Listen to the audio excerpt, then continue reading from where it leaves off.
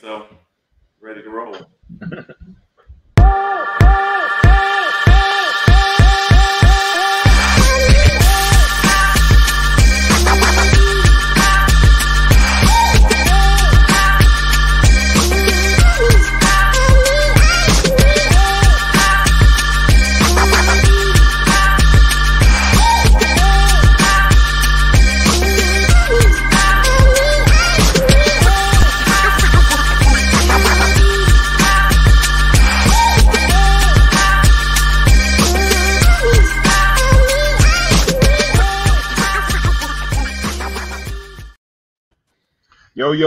Yo, what's up? Welcome back to Let's Chop It Up. What up, y'all? What's up, y'all? How y'all doing? Follow us on Facebook, YouTube, and Twitter, and like and subscribe, and also comment. And I want to make sure everyone knows this is our last Saturday on Let's Chop It Up. We're doing this our last Saturday. We're all happy. We can bring it to you on Wednesday nights. We're gonna be the Hump Day saviors. So we will be the Hump Day dudes that bring you into your weekend. So follow us at 9 p.m. on YouTube, Twitter, and Facebook. Like and subscribe and comment. Brothers, how are y'all doing? Let's tell how you feeling. Derek, how's your weekend going? How's your week going, first of all? You know what, man? Very, very busy. I'm a little down. I had to let go of my trainer, man, today, just for a little while. I had to take a little break. Just too many things going on in my personal life, man. Can't make a schedule, can't keep a schedule. So it's just kind of, my big boy is coming back in 2 weeks. Nice. Will he be home for Father's Day or just before that? It's gonna be after, but I got him all the way through July. I can't wait. He's got a nice shore duty. He's got everything he wanted, man. You know what I mean? He's got a lovely, lovely situation. So I'm happy for that. My family's doing good. My boys are doing good. And I'm blessed, man. And it's my wife's birthday. Happy birthday, baby. Love Happy birthday. Gemini season, baby. That's right. That's right. So we're real good, man. We're real good. I wish the weather was a little bit better, but we'll take what we can get, man. So yeah, I'm good, man. Other than that, I'm on a high note, man. That's what's up. How's your week, Rod? I didn't have a good week. No. I got motivated by Derik to join the gym. So me and my wife joined the gym. We said we're going to start working out. We're going to drop a couple of pounds or whatever. So my wife is in this kickboxing class, and she's walking around here trying to bully me now. Yeah, she's getting combat training. Yeah. Now she's walking around, she's bumping into me, saying what and all that stuff. Now, I mean, I'm too old to be getting bullied. You know what I mean? So, I'm trying to tell her that the kickboxing class is not real kickboxing, and she's telling me, well, how about you try to find out? So this is, I had a bad week, man. I've been trying to avoid it in the house and everything, so this kickboxing thing is going to a head too much, you know what I mean? It just was a difficult week, you know what I'm saying? So I'm getting bullied in my own house. Damn, man. You remember back in the day, we used to see the karate movies and come back and try to practice those moves? That's what's happening here. Yeah, that's what's happening here. Saturday afternoons were lit. Yeah. Kids don't know nothing about that, man. Word up. 36 chambers. Kelvin, how was your week, my brother? Okay, let me say this. I'm having some technical difficulties, so if you lose me, I'll be back with you guys. I'll just say this. Last night defined my entire week. I have to be up early in the morning, like 5 in the morning. So for some reason, a cat felt it could fight a raccoon last night. So they out there acting like they don't know how to act. So that wakes me up, right? Yeah, so as soon as I get back to sleep, right, then one of the natives is outside fighting with the dude she with. And then the child is trying to say, it's just a community filled with trauma, okay? So that wakes me up. So then after Ray Ray and Spoonifa finished fighting last night, I try to go back to sleep. Then a BMW car alarm went off until about 5 in the morning. So that's how everything went. So I almost decided to take my own life last night. But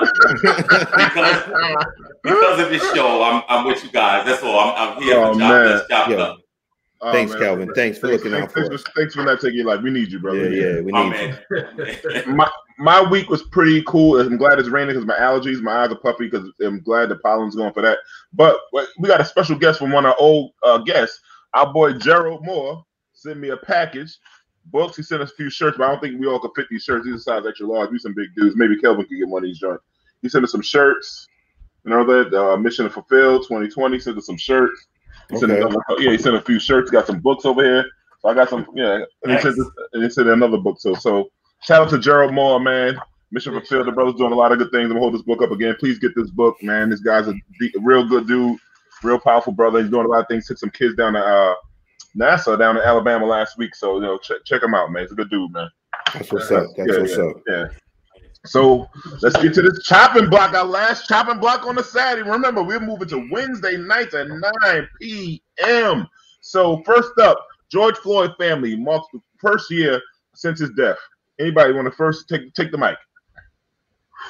Yeah, where are we, man? It's been a year. It's been a year, right? Is that what we're talking about? Yeah.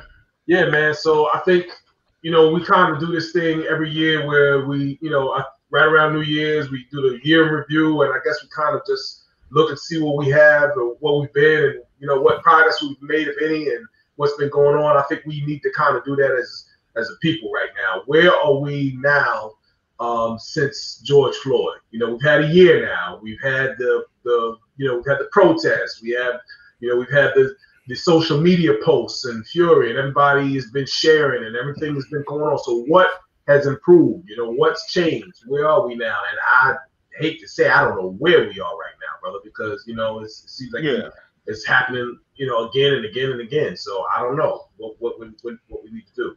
I know Joe Biden's trying to get this George Floyd bill passed and done by the 25th of May. It's been held up like every other bill that when it's come down to black folks, from the Emmett Till bill, the anti-lynching bill, to this bill. We ain't got no black anti-crime, anti-hate bill. We don't have nothing. We don't have no reparations. So, like you said, where are we? What was really going on in 1 year? So it's kind of sad to say that we're still in the same place that we were 1 year after everything that happened. And we've seen all the evidence. Yeah. No, what's the last thing? Hold on. The thing, Rob, they want to allow the police not to get sued, right? Something like that. That's the part of it. No. They can get sued. It's just that the cities are not going to New York City is not going to indemnify them. That means they're not going to pay out for them. You know what I mean? The cop is going to basically be losing his personal money and his personal assets. If he responds wrong. But I will say this about the George Floyd incident. We did get a conviction of a police officer. We saw people unite in a way that I basically was like, wow. And we kind of like it kind of like opened our eyes to something, like, especially when it came to the police departments. The police department should have came out more outraged about this behavior that this officer displayed, and they didn't do it. So it just goes to show you, no matter what happens when it comes to blue, they're going to stick to blue no matter what. They stay on code. Yeah, they're going to stay on code, So we didn't see bitch ass Pat Lynch in a while. He didn't say nothing. Yeah, Pat Lynch didn't come out and say a word. He didn't come out and say a word. You know what I'm saying? The thing is, too, like, that was like, besides what happened to George Floyd, that was my second biggest problem, is that was the time for police departments nationwide to condemn what they saw, and they did not do it. They did not do it. Yeah, we didn't see bitch ass Clark from Wisconsin. He didn't say nothing either. No. Well, he's Trump's slave, right? Ain't he a slave? Yeah. He licks Trump's ass. Something, G. I was talking to a lady the other day who's Russian, and she's from Moscow. And I was jokingly saying, I want to go over there and visit. I said, I want to go with you. Then I said, now, as a black man, I want to go to Moscow. She's like, why? She's like, we don't have a problem with black people. Not like America. And it really, really got me where, it's like here, you're just unwelcome. And like I always said, as a black person here, it's like playing in a league with no home field advantage. You just don't have it. And I just think it's one of those things where we will always have this fight. I just think as long as you have, I just don't think the opponent ever wants to see equality. And I'm speaking specifically to those who feel that we are opponents to them. That's not everybody. That's a lot of people. That's true. Country. That's true. I mean, it shows all the time. They were like, it was a story recent. So there's a black young girl won Ballot Victorian. They changed the rules so they have now a split one, so they have a white representation. So you're right, Kel. You nailed it on the head, man. So with that said, So the son, the ghostwriter, a late senator, says Trump intervened to stop the probe in the Patriots Spygate scandal. Any thoughts on that? I believe it. I believe as soon as you said the word Trump, I believe it.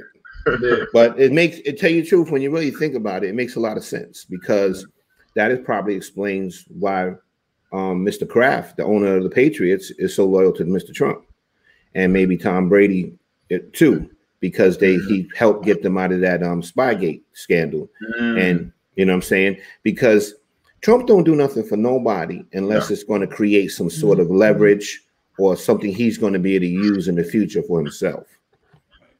So to me, because if I'm not mistaken, I think basically that senator is a huge Philadelphia Eagles fan. And basically that was one of the teams that they were cheating against, right?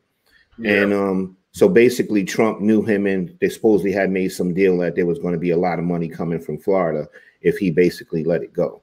So it worked out for Trump. He got a couple of other people that were big and important in his pocket, and that's what he does. That's exactly what he does. That's why I believe it. Yeah, I mean, he's scandalous ass dude, but it just showed us all like Robert Kraft. He like a little happy ending. Trump did a little happy ending. You know what I'm saying? So they're always getting a little toss ups. You know, so. Yeah. You know, we lost. Okay, yeah. You know, they all run in the same circles, man. That's what they all. You know, they take care of one another. You know. You know, I think Trump intervened on behalf of Kraft. I think that's what I think the senator was all inspector, I believe. Yeah. So you know, it's that. But you know, but it goes to show you, he's been political before he ever.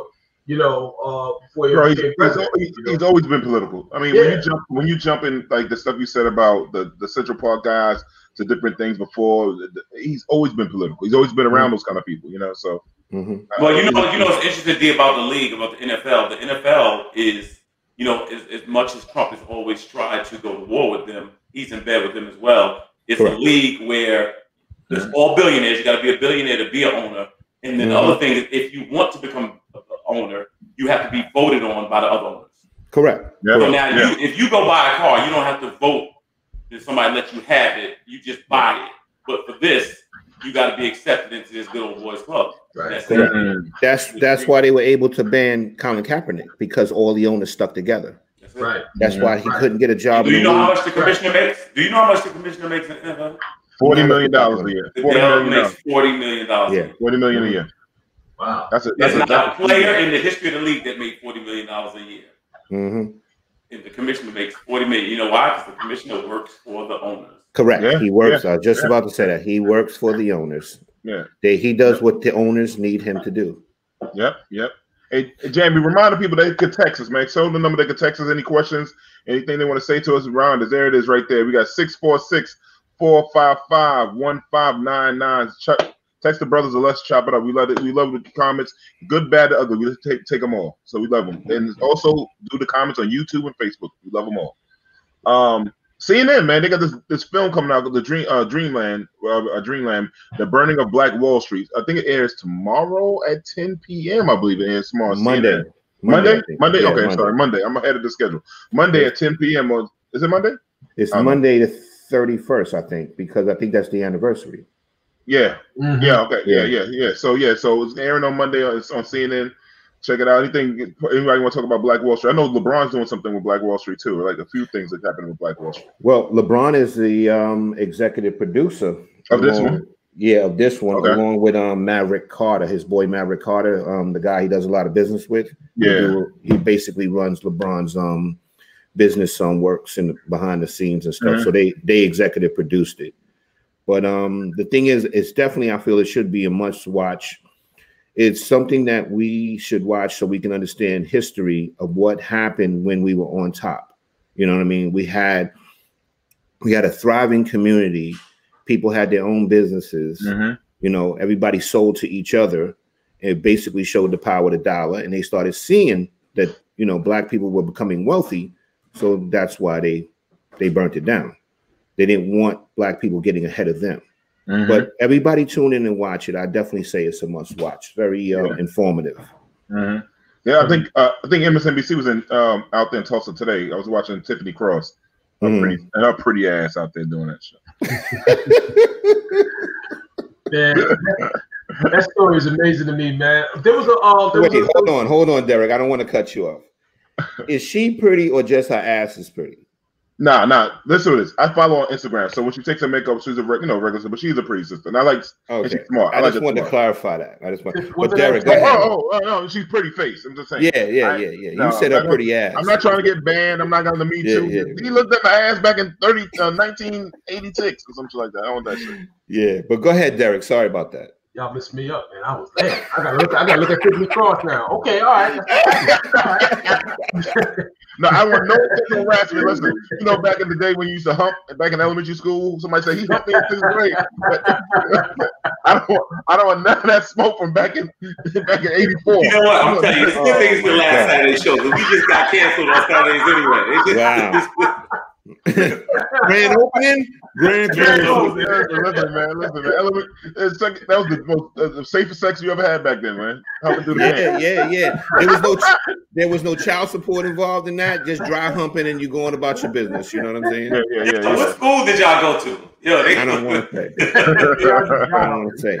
You know what? I got it, D. Yeah. I shouldn't have said that, knowing that now people can text in. Now there's going to be people that's going to text in saying back when in the days when I was. Come on, Jamie. I can get one of those, man. Not for that, Jamie.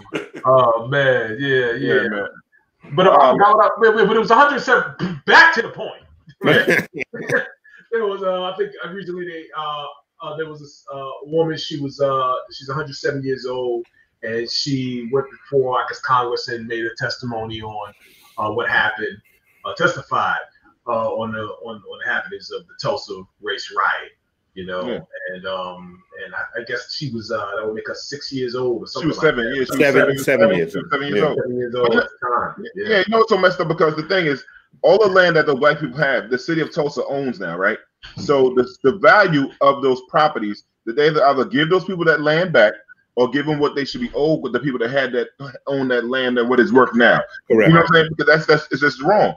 Everybody else can get what the hell they ask for. Asian people can get for it. Gays can get. Jews can get it. And when it comes to something about being black, it's always like a pause. Like, oh, let's wait and see. Let's study. Why do we always gotta wait? Why do we always have to wait? Yeah, and I'm pretty sure that land is worth a lot of money now. Oh hell yeah! Basically, the land was just basically taken from those people after the riot. Yeah. And I keep trying to say that's the first form of the terrorism. We're talking about whoever got bombed from the sky. No, back then black people got bombed from the sky. They dropped bombs from the sky. The literal Air Force came in. It was not the World Trade. Let's keep it a buck. And then the thing about that history that was kept away from us until 1970s. I'm talking about 50 years. Correct. Before some people started studying, and we had black journalists started talking about these kind of things. So, Miko is back. Okay. Yo, that's messed up. They be hating on me, man. They think I say too much, man. They hating on me, man. Keep being you, man. Don't let nobody Thank you, man. Yeah, don't censor me, man. Yeah. This let's chop it up, right? That's right. That's right. That's right. Shit. No, ain't nobody censoring in the barbershop. He got the saute. These stuff. He got to break it down. Listen, man, Chris Cuomo started cursing in 2020. Everybody started cursing. Yeah. Shit. Dylan Roof, the guy that killed all the 9 people out in Charleston, is Dylan Roof. Dylan Roof is coming out 9 people in Charleston. He's trying to get his thing overturned, his death sentence. So what do you guys think? I think it's a bad job on the inmates that's in there, because I didn't think my man would be around no more. Everybody can interpret that statement in any way they want. All I'm saying is this: I didn't think he'd be able to appeal at this point. Well, you got to realize something too, Kelvin. There's a lot of white supremacists in jail, so they'll protect him. You know what I'm saying? They're gonna hold him down because me personally, they're trying to say that his state of mind is in question. Nah, his state of mind ain't in no question. He planned that. He premeditated it, and basically said that he was doing this so he could start a race war. So I mean, I think he's thinking things through. He planned it. He had thought about it. He did it. You know what I'm saying? Right. He's 21 years old. He got a whole lot of time to stay in jail. You know what I'm saying? I agree, and this is what I would do. There's 2 things that I would change. Let me run the penal system first of all. This is how we do it. Instead of wasting all this money in court, No, let me run it. Let me run it. You run one part, I run the other part. This is what I'm saying. I would do like this, Rod. You kill somebody's family or whatever like that, or somebody, we're going to not have a case. We're going to put you in a room with all their family members. You get out that room, you free. All right? We're not going to feel court. That's it. You get out that room, they're free. Now, other thing I got for world peace, for wars, no more sending boys and girls to war. If you got another beef with another country, your leader fight their leader. Straight up, one-on-one. That's it. Your leader. So just elect somebody that can throw their hands. Your leader gonna fight our leader. Whoever wins has won the war. Sick of kids dying and being killed for some foolishness. That's it. You the president. You want to go to war? Good. You roll and you beat their president down. If you don't, then you lost and we lost. And that's it. I think we had a good one with Barack, man. I think he young. I'm telling you. But Joe Biden right now, he can't shoot no joints. Joe Biden can't shoot no joints. Now, see, this why you got to think. Who would you hire? I want to be president. I would put Ron Artest. Yeah. Ron Artest might get that because he always want that smoke. So I might get Ron Artest to be my guy, man. No, what I want to do is Kwame Brown. Kwame Brown might be right. I want to pick somebody out in the system and say, listen, if you take care of this, we're gonna set you free. There's gonna be some brothers that's gonna be in there fighting really hard. Oh hell yeah. Oh yeah, no doubt, no question. But the thing is, I want to run a penal system too, especially with where Dylan Roof is. You know what I'm saying? I wouldn't even take a lunch break. I'd be on his ass all day. And they say, yo, you got to do it. Right? Yeah, I wouldn't even get tired. I'd be in his ass all day.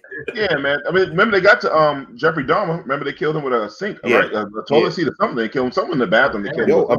A brother killed Jeffrey Dahmer. Yeah, they killed him. So Dylan needs to get that in South Carolina, man. I mean, I can't believe he's even a pit, but you know, he has his rights. He was a white supremacist. I'm telling you, there's a lot of white supremacists in jail. They have groups in there, you know. They taking care of him. Oh yeah. But they also can. When you get certain groups, they can fuck you in the ass at the same time. Like they're favor for a favor. Keep it in a buck. Run the scroll across the bottom. There you go. I see how this Saturday is going to go. Last Saturday going out with a bang, ready? Going out with a bang tonight. No. So, all right, in Texas, handguns are allowed without permits or background checks. I know I saw my man Max. I don't know if he's still on there. I want to see if Max chime in and see how that feels. I saw him. Max, you're right about Mood out in Philly. I didn't forget about Mood, how they did them too, those people. But wild handguns with Rodney, since you're a cop, I'm going to go to you first. What's your thoughts? Used to be. Sorry. Suit used to be. Long time ago. Well, this is a political thing, right? And I don't know if you realize the NRA is obviously involved in it because they need money. They're losing money. You know, the Democrats is coming after them. So they basically want to create a state where basically everybody could just have a gun. It'd be like the OK Corral up in that motherfucker. People just be walking around with guns, shooting each other. And another thing, too, I wouldn't want to be a cop in that state. You know what I mean? Because the thing is, everybody's got a gun walking around. And then every time there's a problem, somebody's getting shot. That is just insane. But they want to create this, you know, people that feel that they're going to lose their Second Amendment rights because the so-called Democrats are going after their Second Amendment rights. And they just want to create this state that's like a big sanctuary for gun lovers to go and for the NRA to make millions of dollars. And that's all it's about. That's all it's about. But I wouldn't want to live there. And another thing, too, what you're going to have is you're going to have white people with guns shooting black people. That's what you're gonna have in Texas. Well, you got that now. So well, that's what I was saying. I was like, I don't know how we're gonna be able to tell the difference. And another thing too, you're gonna have more mass shootings too, because all the kooks and the nuts are gonna be going to Texas and just walking around with guns. Yeah, that's true. But do you think they would change once if black people start popping a whole bunch of white folks? Then they'll stop the gun. Then they'll change the rules. And the Mexicans that's out there in Texas? Yeah, they'll change the rules. That's what I don't understand. Do the gun thing like you do City Bike in Manhattan, where you need credentials to go get it. That's it. So I know that if you shoot that gun, it was by that person that owned it or rented it or registered it or something like that. All this technology, why you can't stop guns from shooting? That should be, a technological thing. That's what I'm saying. In other words, everything's computerized except guns. Guns, you just start capping regardless. Anything else, you can't use. So that's what I'm saying. Make sure you control that. That's what I mean. You got drones, you got all these different things that technology controls, except guns, firearms. That's it. Kelvin, that's a good. You just made a good point. I'm really thinking: do you need more documentation to get a Citibank in New York than you're going to need to get a gun in Texas? Well, Yeah, that's what I'm saying. That's what I'm saying. So basically, they're going to say you need nothing in Texas. You're just going to be able to go in the store and buy a gun. I literally walked past a dude he checking the city bikes to see if somebody left one out. Right? Yeah. He can't get the bike unless he got a credit card. Correct. If he gets that bike with a credit card, we know he's the one that got it. Do the guns like that. Oh, that's what I'm saying. You think you're violating? So, but think about this, Max. And we're going to tell you, Max. If arguments in parking lots, malls, and everybody's coming back out, do you think now people might just pop off like, you know what? I'm not arguing no more. I'm just shoot. Correct. So Some people, you talk about no background checks. Correct. I got relatives that I would not want to come to a family event without a background check. You know, certain people are on. I'm about to do a family event, and I'm having metal detectors. I already know what it is. Can you imagine going to a cookout in Texas and alcohol is there and everybody got a gun? Oh my God! And it's hot. And it's hot. Alcohol, heat, and natives equal tragedy. I'm sorry. No. Equals casualties. Certain drinks, nutcracker drinks. Yeah. a basketball game and new hip hop music. And Newports. And Newports. I don't care if it's water. The natives gonna start capping, and that's just yeah. But that, you know, the governor of Texas is a Trump follower. So that's what this is all about. They basically want to create a state where basically they'll never lose that. The Republicans will never lose that state because it's loaded with gun lovers, and they'll just basically. They got that now, no doubt. Yeah. So it was gonna be some strange times. We'll see what's gonna happen. Yeah. Well, one thing if they did this. If they smoke more weed, like my man Jay-Z about to bring in 9,000 pounds of cannabis together, I think everybody be on chill out mode. No nutcrackers, smoke a lot of weed. What y'all think?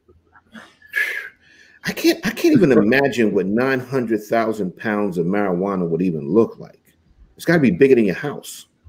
Yeah, 900,000 pounds. That's a lot. You say 900,000? 900,000 pounds of marijuana that his company is going to produce. Yeah. My God, I can't even imagine. That's a forest, man. You know what I'm saying? Yo, man, I know he's doing his seeds. He's planting forest, man. Yo, that's amazing to me. I mean, you know, it's amazing where we're going with regard to prohibition. You know what I mean? When you start thinking about the idea of prohibition, weed just became legal, and but alcohol is the real killer if you really want to think about it. You know, you get a whole bunch. I think someone said to me once, he said you get a whole bunch of angry people. I think it was Mike Tyson, as a matter of fact, when he was talking about mushrooms. The same thing could apply to marijuana. Is that you get 10 people who are upset with each other. You give them alcohol, and they want to kill each other. You give them, in this case, you say you give them mushrooms. Everybody wants to be friends. I think you could probably say the same thing about marijuana. I don't think it's quite. It's not quite as violent. So. I mean, it's just amazing that it took this long for us to get here, but and he's making a play. It's legal. He's ready to go, and he's well positioned. So he's making a play, man. Yeah. But he's going to be set up in California. This is all in California. This country is falling off. Let's move to Ghana. Who's down? I knew D was down. Yo, word up. Let's move to Ghana, y'all. That's the Stevie Wonder over there. We gonna roll over there. I can't wait to visit the motherland. I mean, I am so amped to go, man. But listen, man. As long as Jay-Z invite me over to one of the smoke parties, man, I'm good with it. That's right. You know what I'm saying? He's man. I remember my mother used to be like, "Oh, you out there smoking that weed? You're doing this, you know what I'm saying?" But now she's getting on board, man. She's 80 years old. Yeah. Legal now. Remember back in the days when you were young? And they said, "Hey, you stand on the corner smoking that riffer with the kids, the riffers." You know what I'm saying? What happened to riffer, man? What happened to riffer? No name cigarettes, man. Yeah. No funny cigarettes or riffer. It smells. Remember 42nd Street? They walking down the aisle, Chiba. Yeah. It was a different smelling weed, better. Different type of weed. Yeah, the shit they got nowadays, man. Ugh. I can't stand the loud, and I can't stand that. The one I can't stand the most is that skunk. That shit just smelled too much like asshole for me. But anyhow,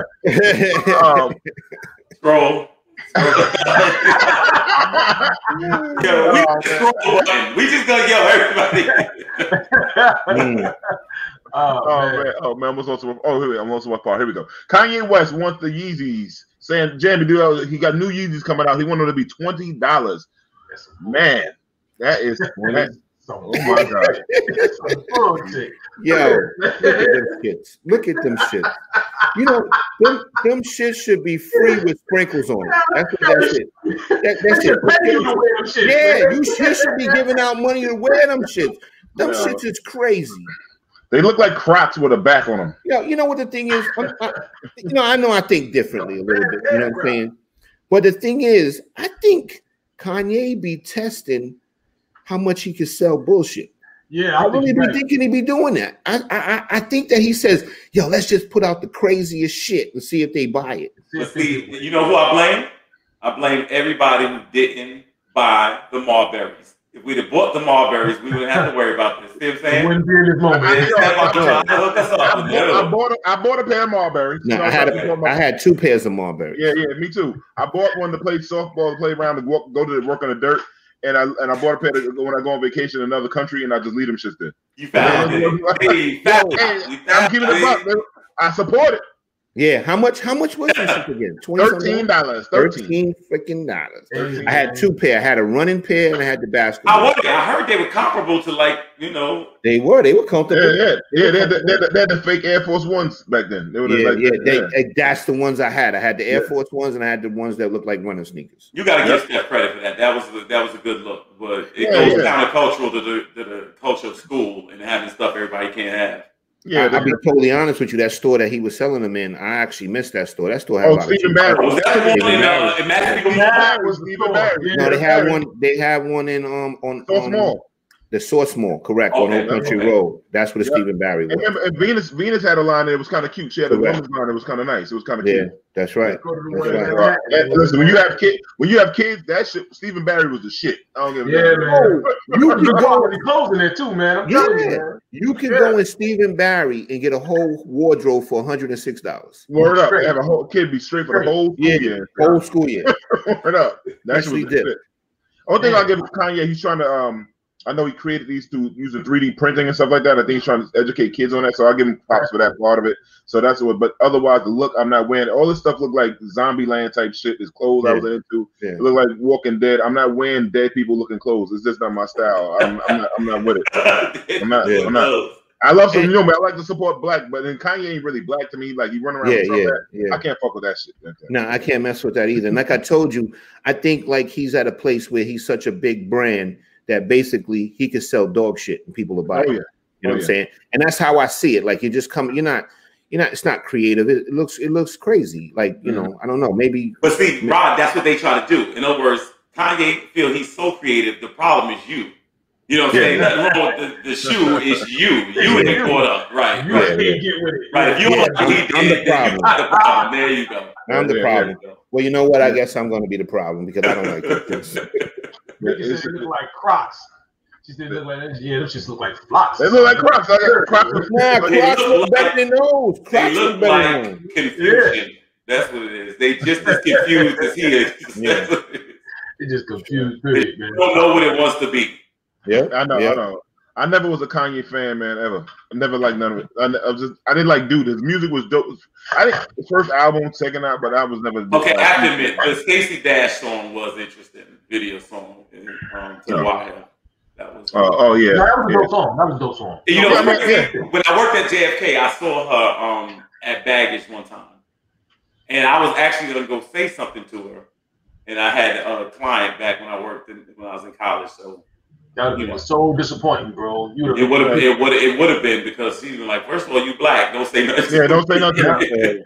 She would have probably screamed, "Don't you want to try to rob her?" Oh, you know funny? I spoke to Vivica Fox once in there, and you had to see. She was two of her girlfriends. You had to see the way she looked at me. She looked at me like I done already got played out by one dude that was broke. Don't you dare come over here. Vivica Fox.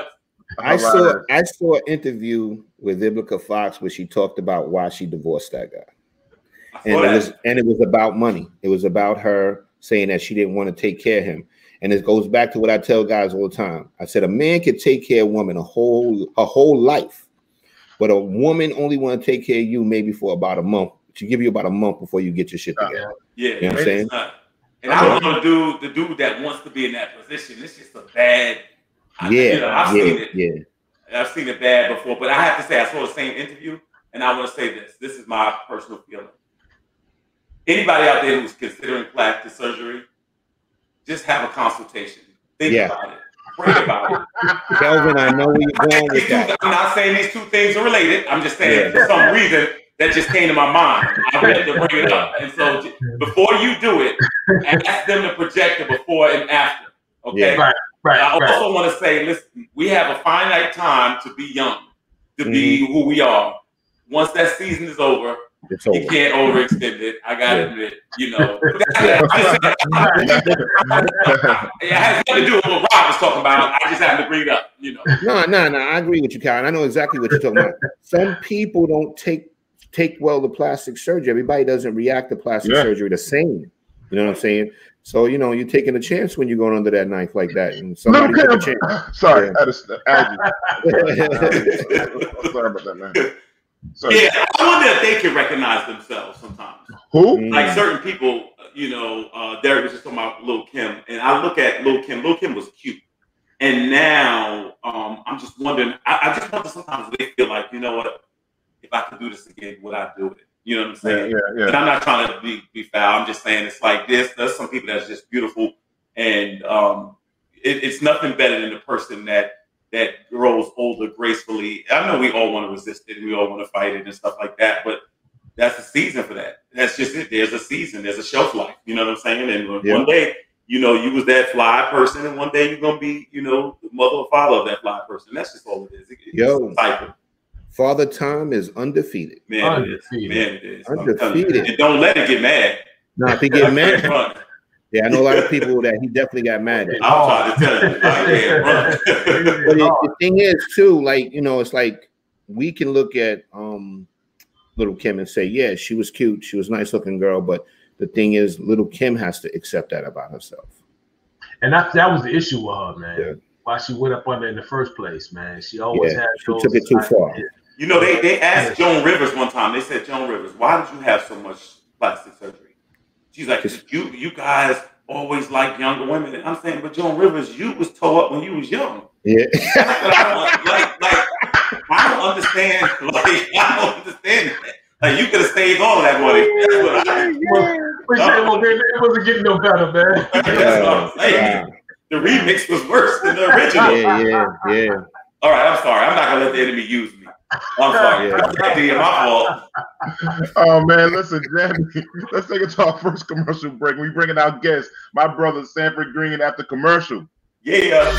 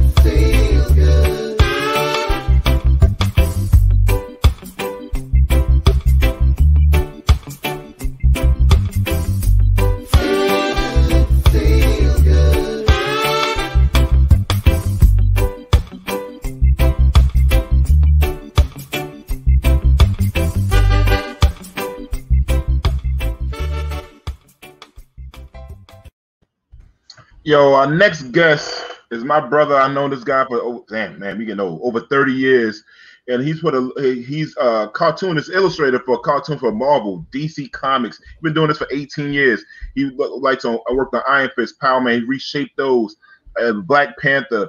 I think it's called the Ennis Award. This is my man, my brother, and he got a film going to be being put together with some big names very, very soon. I love this dude so much. This is my dude. My brother, Sanford Green. Mr. Green. What's up, Sanford? Oh, dude, you Come on, brother. Oh man, he's straight.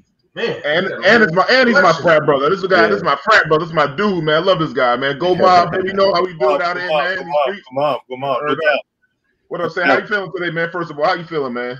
Oh man, I tell you what, man. I was boogieing trying to get back here so that I could be a part of this, man. So I'm doing good, but I'm also like I gotta settle down just a second, you know. Yeah, I gotta, man. I know it's a Saturday. We caught you the holiday weekend. Probably better weather out there in South Carolina than it is here in New York, right? Got good weather. Oh yeah, man. It's honestly I thought it was going to there was going to be a bad storm coming through, but for some reason God said not today. So it's beautiful out here right now. All right, that's what's up, man. So Sanford, man, I was telling people like you wrote for Marvel, drove for Marvel, DC, man. So what's one of the favorite characters that you ever put together and worked on? Well, honestly, I think you mentioned it earlier. Working on Luke Cage, man. When I was a kid, that was the first character that I saw that had my skin color, right? Yeah. Well, technically, it was the Falcon, but I only saw him in like kind of like when he was a part of the Avengers, but he wasn't like featured as much back then. And I wasn't aware of his Captain America team ups. I just knew about the event. You know, you're 6, 7 years old, you see comics, you don't know what you're looking at, you don't know the history. So I only saw him for a brief moment, but Power Man, aka Luke Cage, was the first character that I saw that really he had his own book, Luke Cage, and you know, in the South, that's an anomaly to some degree. Wow, a character, comic character that actually has his own comic book series, that floored me, man. So getting a chance to work on him, kind of a full circle story, getting a chance to work on him back in 2007, 16, 17, and 18 was kind of like a dream come true. So that's my guy right there, man. An Iron Fist too, man, but definitely Luke Cage. Sam, let me ask you this. When I was a kid, I didn't see a lot of adults get into comic books. It was a thing that we did with our friends and kids and things like that. But now it looks like, you got, I think it's called Comic-Con. You got you got a lot of adults. The generations are obsessed. I think these movies outsell anything in Hollywood, the animation and things like that. Has it been something that has taken on a new audience, or is it just the people that grew up with this have become adults now and they've carried it across, the timeline of their lives? I think it's all of that, man. It's I think because it was something that was a part of our culture, when we were kids. Now we are in the positions to make those things happen. I mean, even something to some degree, the hip hop culture, that's kind of where it started. It really started to take shape in terms of the notoriety right around the time when we were teenagers. So, fast forward, we're now, people that are in these positions, whether it be as a fan or as some, person that's in the industry. We grew up with those things. We're influenced by those things. So it created the zeitgeist for this time. So even if you didn't grow up in it, because it's what's happening now, you're into it. Yeah. Stanford, I need you to help me out, man. I'm definitely feeling you. I was a big Luke Cage fan, and to prove that, I'm going to take it back a little further than you. Okay. I remember when Luke Cage was hero for hire. Hero for Hire. Yep. That's Wow. right. Now, I was a big Luke Cage fan, and another thing, we might need to talk off the show because I have the first edition of Hero for Hire all the way up until he teamed up with Iron Fist. Right. And I have that in my garage, so we might need to talk about how much that stuff is worth right now. You know, if you got it in your garage, you might want to get it out of the garage, man. No, it's all well packaged. Okay, well, yeah, it's all well packaged. Each issue is in a plastic or whatever. I spoke to one guy. I think he kind of was trying to rip me off for the issues, but maybe me and you need to talk. But the thing is, I was in the comic books probably from the time that I was probably maybe 8 or 9 years old, and you're 100% right. There wasn't a lot of heroes that looked like us. You know what I mean? And then the thing is, when they did look like us, they was like, you know, Hero for Hire. He was in the hood fighting pimps and drug dealers and stuff like that, you know. Right. But I was pretty impressed when you talked about Luke Cage and Power Man, you know. Yeah, no doubt. I mean, kind of a cool story. When the show launched, they used some of the storylines that I was a part of in the comics. Mm-hmm. A lot of the things you just shared about the tropes of him fighting pimps and hustlers, and you know, they kind of gave a nod to that. We did the same thing in our book where it was kind of like, you know, he's more than that. As a matter of fact, our story is again a lot of what took place in the actual show, where he's a lot more mature. He's not all the, you know, the jive talk and the correct. Again, all those tropes that were, you know, a part of that time period. Honestly, you know, it was the blaxploitation era. So, and you had creators at that time who were all white males, and so they only saw the peripheral, you know, image of these characters. So they went off of what they thought was connecting, you know, and to some degree it did, but you know, again, it was stereotypical type of stuff, right? Basically, you know. That's why we got Power Man with the tiara and the disco shirt. Remember that? Yeah. You know what? I remember, man, back in the days, just you know, collecting comics as a kid, man, and you know, we was really serious into it, man. You know, you'd have like the plastic, and you had the little cardboard, and you know, you'd take the whole thing. It was like a whole, almost a ritual to it, man. You know, and it was serious, man. It was serious business, and you know, and as we fast forward to now, you see a lot of those old storylines come into the movies and everything, and you know what I mean. And you like see it now, like right now. Well, maybe not right now, but I remember when they started hitting the screen. It was like, yes, these are all the storylines that we really, really wanted to see. You know, this is how we really wish we could have had it. You know, we always wanted a superhero live action movie. You know, right? I'm just kind of wondering now, though, like, how much do you think that what's going on in the comics moving forward? Because now we're kind of caught up in, you know, how much of moving forward, how much of the comic books going to influence the movies, or I should say the movies influence the comic books right now? Is there going to be any crossover, you know? Maybe we're looking forward to a time where maybe we have a story arc that happens in the comics and then it kind of transforms into the movies and maybe back the other way. You know what I mean? Like how, you know, what do you think the synergy is going to be looking like, man? You know? Well, right now, man, truth be told, Marvel is kind of showing the entire industry how this is going to probably take shape here in the next 5-10 years, where the films are going to dictate what happens in the books. Right now, it's a little bit of both right now, where they have all the material from the comics, from all this history, and that's their source material. So they take that and then they bring it into the films. But then they altered some of the characters in the films. Like I'll just use, Nick Fury with Samuel Jackson. In the comic, he's a white guy.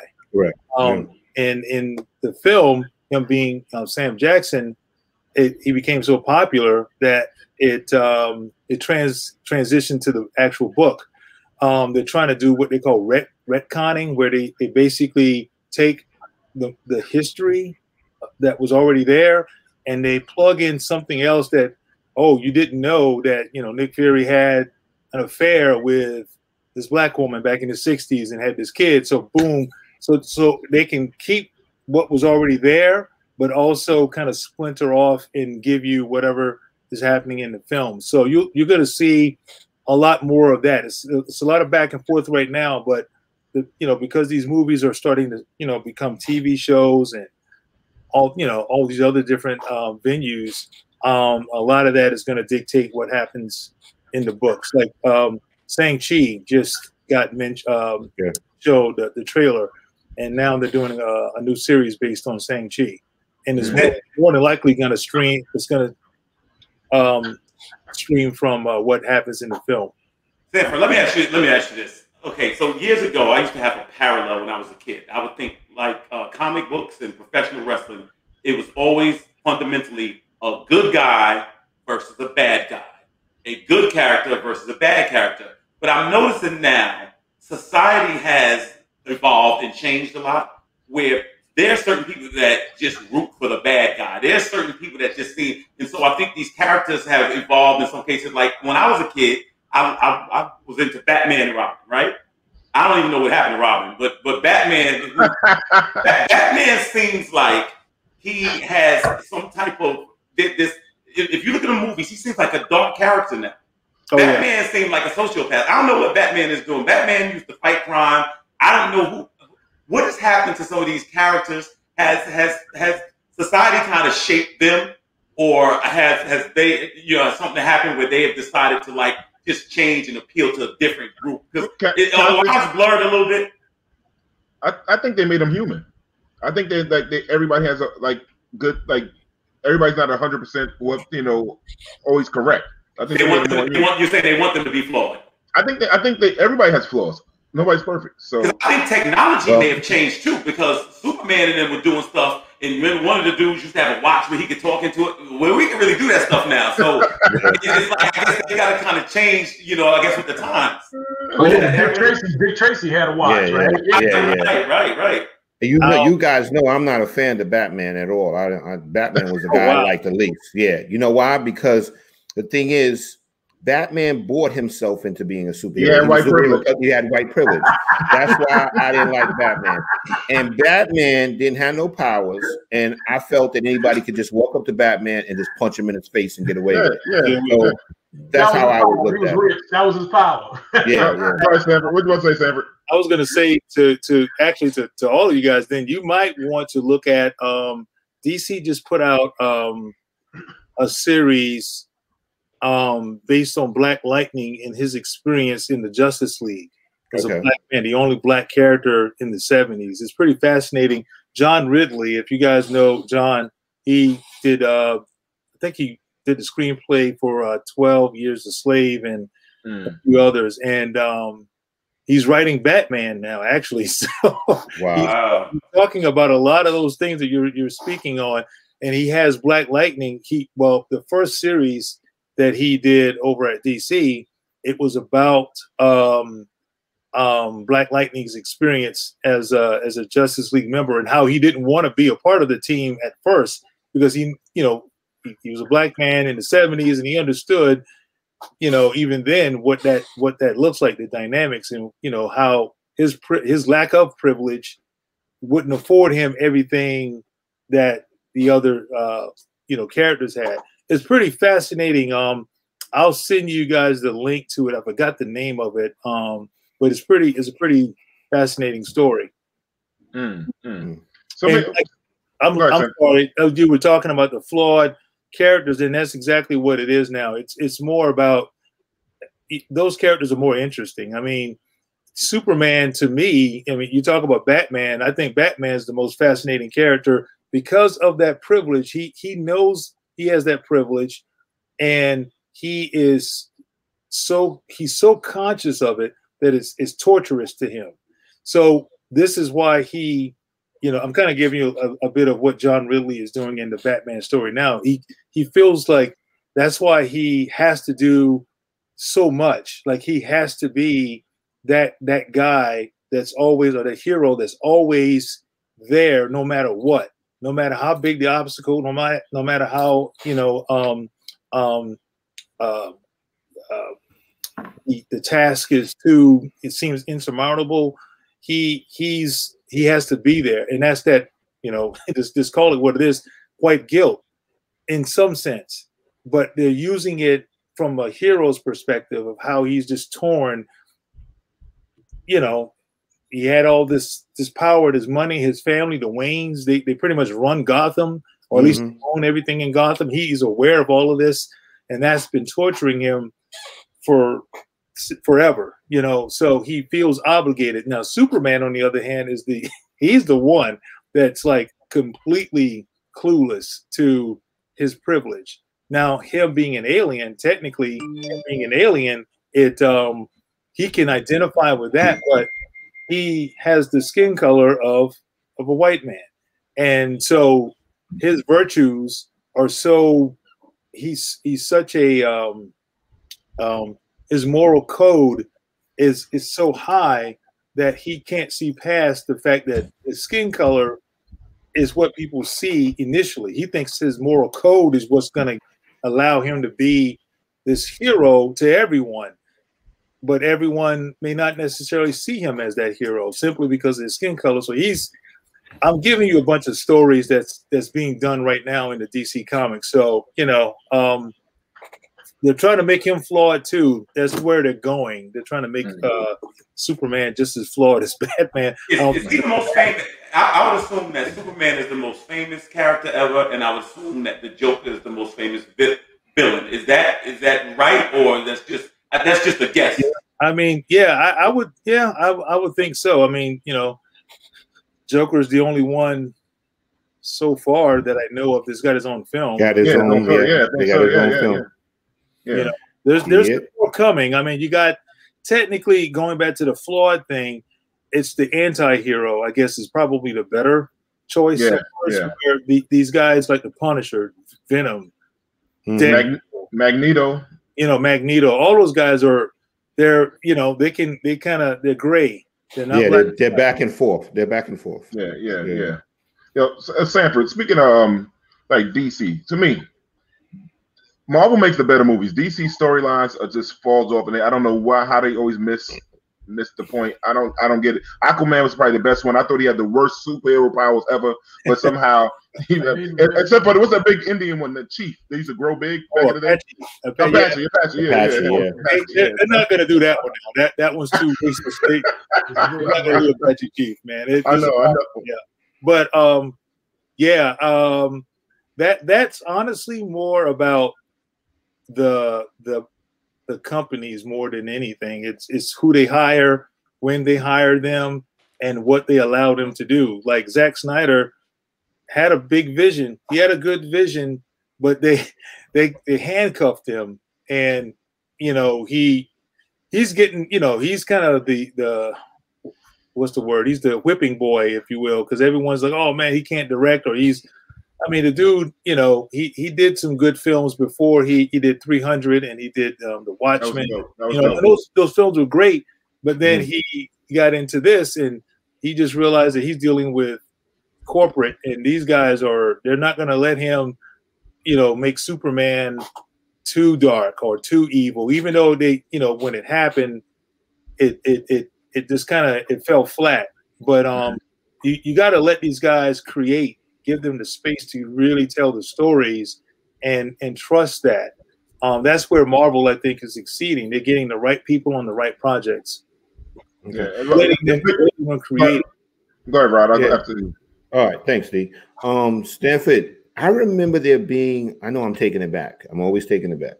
But there was another black superhero that I remember, and they gave him his own comic book, but it was very short-lived. Do you remember Black Goliath?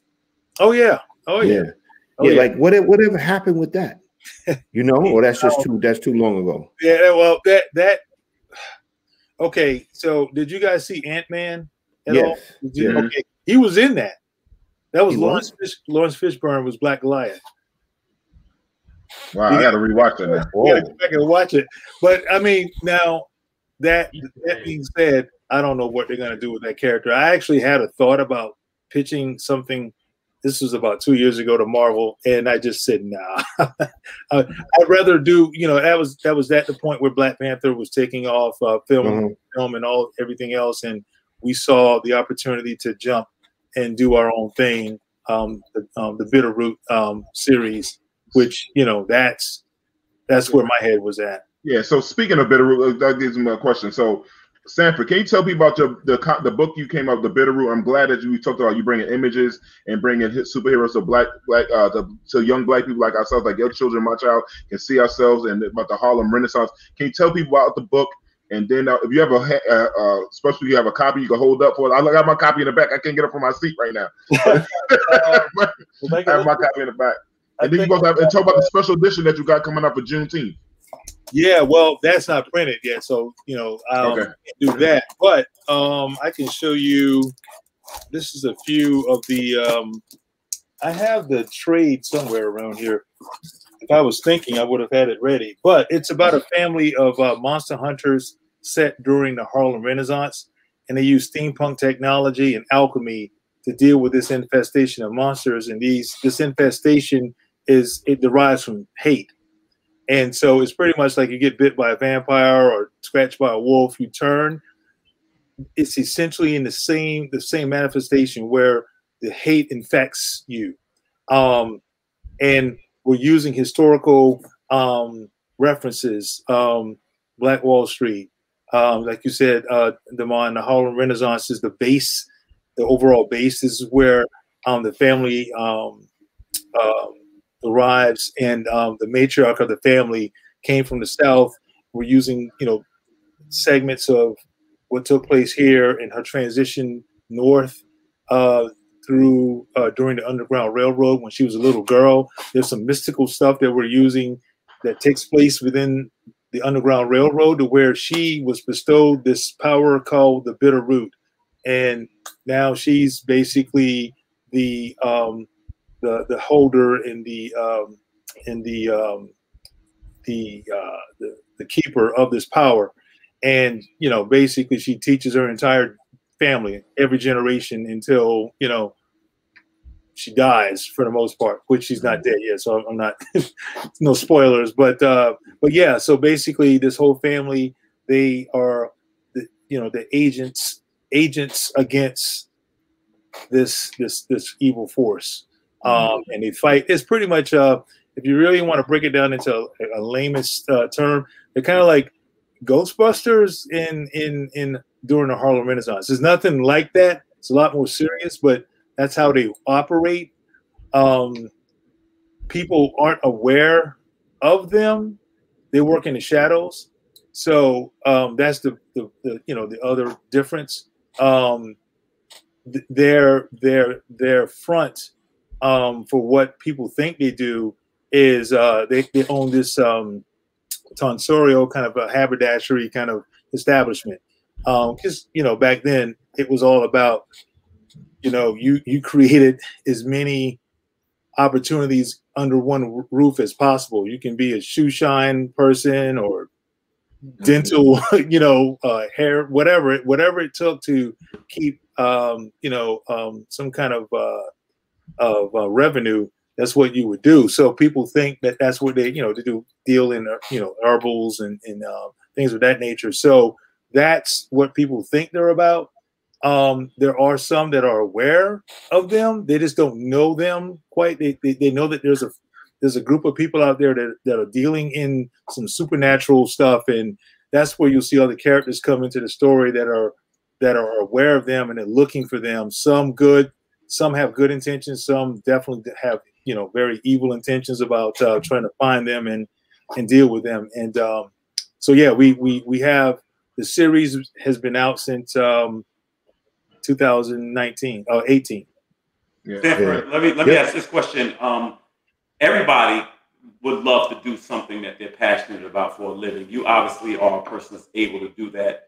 Could you give us a little insight on how you developed the love for this field and how you got into it? Well, trying to make a long story short, saw cartoons as a kid, Saturday mornings, back when cartoons were real cartoons, right? Yeah. Super Friends, Spider-Man, you know, so on and so forth.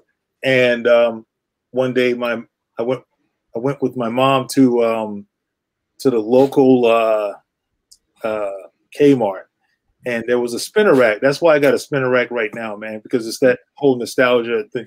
Excuse me. And saw this spinner rack, and I never seen this thing before. And it had these comics on it. First time I ever really seen comics, but I noticed there was Superman on one of the covers and Batman. I'm like, wait a minute, that's actual the characters that I see on the cartoons. So my 6-year-old brain is starting to put it all together. Like, oh my God, this is, you know, the same thing in book form. That means I can take this stuff, hopefully, and because I used to try to draw from the TV, and you know, of course, this is pre even VCRs, man. I think, you know, so you're just trying to, you know, capture this stuff, and now I got this book that I can possibly use to create these images. And so my mom saw that I was there. This is back in the days where your mom can leave you in the store. Right. She goes back and she knows that, you know, you're right in that same spot, section or whatever. So yeah, that she saw that I was into that, or at least I looked interested, and she said, okay, I'll buy it if you read it. And she set me on a path that never looked back, man. Wow, very nice. Yo, Stanford, I got a great concept for a black superhero. Stanford. Oh, I'm sorry. First of all, me, I tell your name. I don't know my name. I can't do business with you. I apologize. I got a great concept though. Why don't we create a black superhero that battles your evil baby mama and family court? You know what's funny? You might want to talk to my man Carl Jones. I think he's got if you know who Carl Jones, he helped to produce the Boondocks. And, okay, I know the Boondocks. Yo, I wish they would bring that back so bad, man. I had the DVDs and everything. I wish they would bring that one back, man. Well, they are. It's just tied up in some, you know, some of the licensings and things of that nature. I think I got a few friends that are working on the new series. I thought Al Sharpton was still trying to block it or something. I was like, come on, Al, let it go, Al. Let it go. You know what I'm saying? Go ahead, man. No, so listen. You good. Oh yeah. So I want to talk more about the film that's going to come out. Like, can you tell people who discovered your comic book and what and why and who's the person that wanted to produce your film? And who's going to if you can't talk about who's going to direct the film? Right. Yeah. So when the book came out, you know, and kind of quickly on this too, the reason why we did this book was a lot of what we're talking about, right? We're talking about, you know, empowerment, seeing yourselves, you know, that feeling that I got, that, you know, I think we got as well when we saw a character that looked like us in the comics as a little kid. It just enamored me. And you know, here's, you know, fast forward 40 some odd years later, Black Panther the film comes out, and this thing is changing people's lives, you know, like on screen and off screen. You see, you know, whole different institutions, schools, universities, grade schools taking bus loads of kids to go watch this film. Yeah. And it was just so it's very transformational. And you know, I was a part of that, you know, working on developing some of the concept stuff for the film, and that was awesome and a great experience. And then it just dawned on me that once this is over, then what else is next? You know, it's like you got this Black Panther, and yeah, but that's just one. What about, you know, every other character, Black Goliath or whatever else that might be out there? There's no real plans for any of these other characters. So, and then to take it a step further, I realized that even with that, no matter how much I want to do Black Goliath, if Marvel says we don't want to do it, they're not going to do it. They can care less, right? Yeah. And so that's when we started thinking, you know, we need to start developing our own thing. We need to make our own, you know, path to creating some content that's going to really be transformational, because that's the next step. There's a lot of creator-owned titles out there right now. I got my friend Robert Kirkman. He created Walking Dead, and you know where that thing is. I mean, I don't care if you read comics or not. You know about Walking Dead, but you know, here it is. This is a Caucasian male creating this content. I'm like, why can't we do that for you know us? Why can't we create some black content and make it just as important or as powerful as Walking Dead or even a Black Panther? So that's what really got us motivated. And long story short, we created the book. It started doing really well. You know, truth be told, it was the first Image Comics. These are the guys that created Spawn. The Walking Dead is at this company. You know, books like that, Invincible. If you guys seen the new show that's out now, that's over there. And then you got us, and we're the first all creative black team at Image in like 25 years. You know, which is kind of telling in itself. So people were, you know, they were definitely all over this thing, and we knew people were starving for something new, and it got us the recognition, started getting us a lot of recognition. We won those awards that you were talking about, and you know, now we get, you know, when that happens, then Hollywood comes. So Legendary, the guys that did Godzilla and King Kong, all those films, they reached out to us. And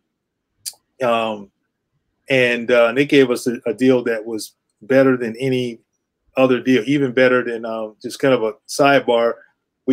Jordan Peele reached out to us about it. John Legend reached out to us about it, or his studio did, and none of them had a better deal than Legendary. So we were like, okay, we're going to go with these guys. So the announcement happened about the film, and then our lawyer calls us, and he's like, dude, I hope you're sitting down, because we just got a call from Ryan Coogler. He wants this film bad. He wants to do the film. And we're like, dude, that's the one guy that I thought wouldn't have the time, or, you know, maybe he would be interested, but just didn't have the time, because we were asked about, you know, our wish list of people that would, and he was number one, no lie. He was number one simply because of what he did with Panther. And, you know, he's just a great director, and he's a fan of this stuff too.